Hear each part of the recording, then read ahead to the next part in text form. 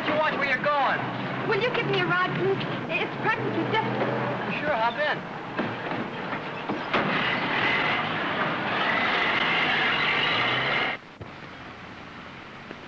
But where can I take you?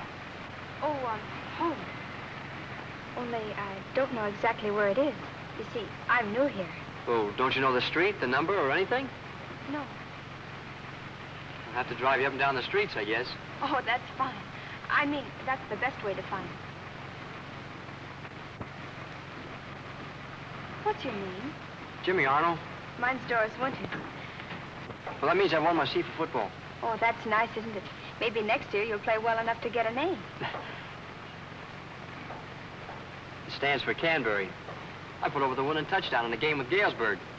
We beat them 20-19. Oh, that's a beautiful score.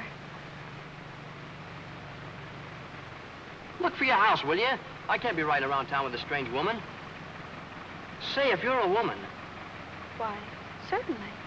Well, then you ought to have a woman's intuition. All women have it. That's what makes them know they're right, even when they aren't. Well, I got a problem. It's a girl named Elaine Sterling.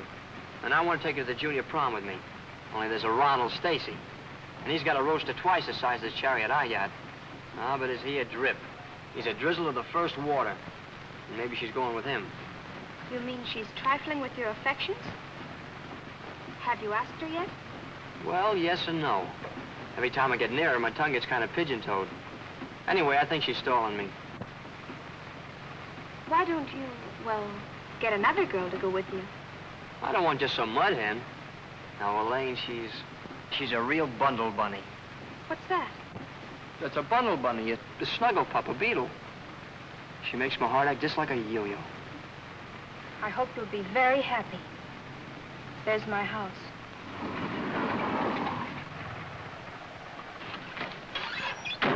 Well, thanks. Say, we've been past this place 4 times. It's right next door to my house. It is? Why, that's practically the hand of Providence.